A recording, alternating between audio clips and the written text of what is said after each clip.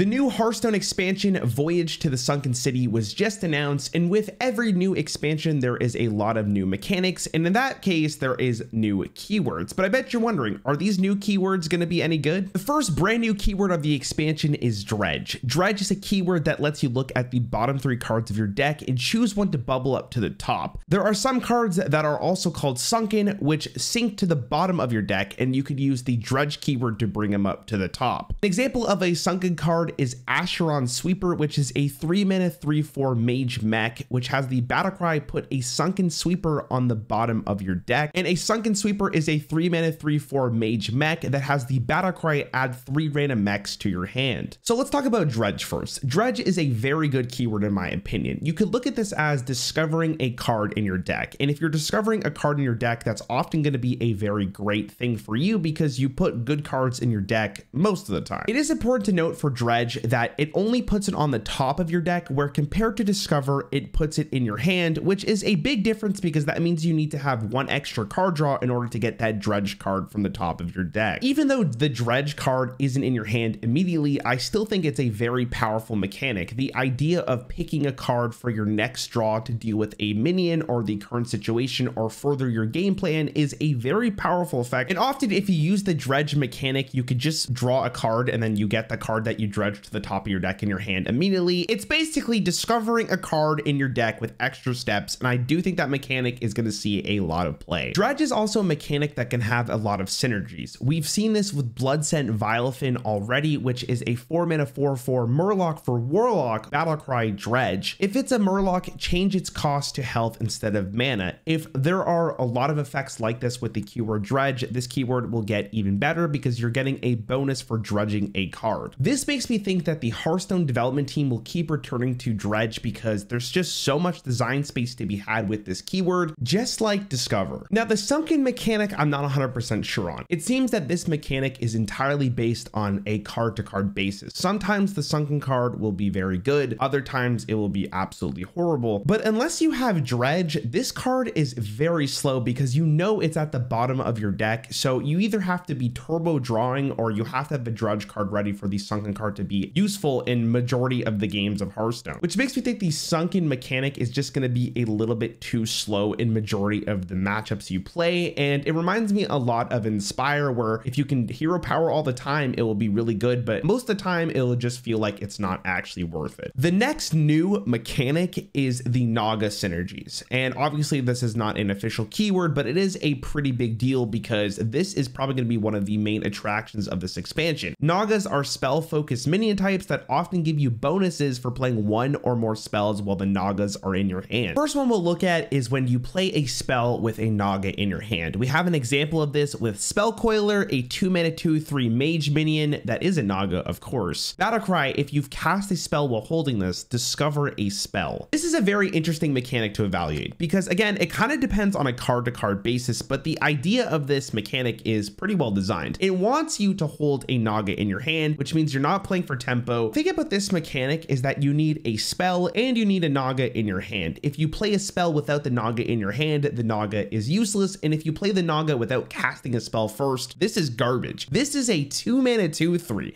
You're not playing that in your Hearthstone deck. The other way to use a Naga in the spell is the reverse of what we saw, which is that you play a Naga first and then the spell gets something fun. For example, we have Serpent Wing, which is a 1-mana pre-spell, give a minion +1/+1. If you played a Naga while holding this, add a Serpent Wing to your hand. Now, this is the same issue as you need a Naga and this spell to be in your hand at the same time. If you don't have this, Serpent Wing is basically a 1-mana give a minion +1/+1, which you're not going to run in your Hearthstone deck. Basically, this is the same problem as the previous example where you need one or the other. And I guess you could play a Naga on its own and it'll probably be okay. But then Serpent Wing is absolutely stranded. And I don't think you ever really want to draw this card if you're not running enough Nagas. Now, what I will say is that we have seen this sort of mechanic beforehand with dragons, and we're currently seeing that now with what they released in Onyxia's Lair. And those cards are generally okay. They're not super impactful. They're just fine. I'm going to lean with this mechanic being fine, but I'm not super optimistic on this at the moment, especially from the cards that we've seen, but there are so many cards to be revealed. The last keyword we have in the new expansion is a big one. a very big one. The last keyword is Colossal. The keyword Colossal are too big to fit on one card. They come with extra appendages that synergize with their main body in powerful ways. The appendages are summoned whenever the Colossal minion is summoned, even if the Colossal minion wasn't played from hand. The first example of a Colossal legendary is Colossal,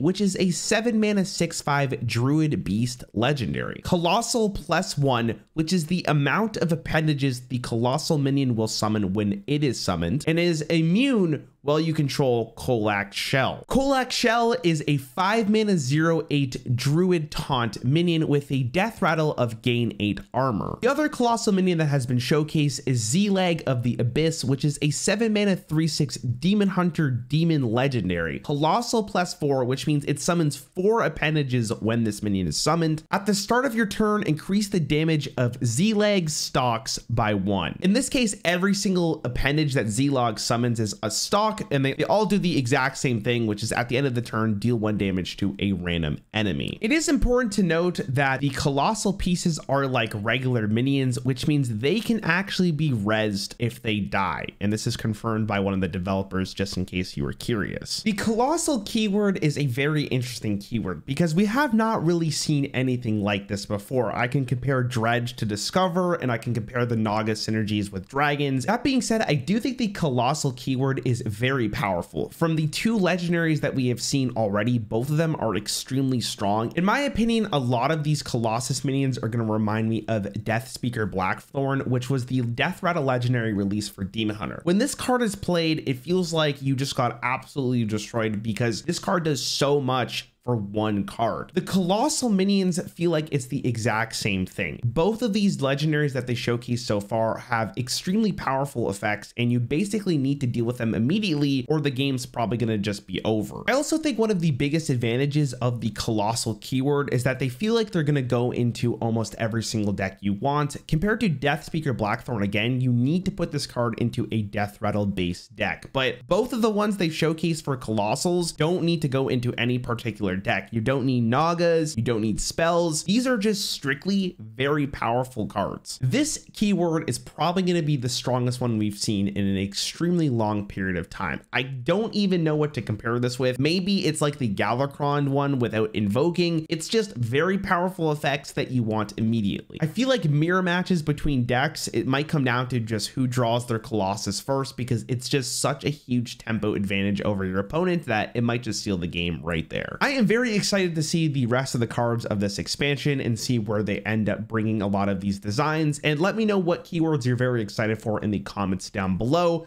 Make sure you subscribe. You look fantastic.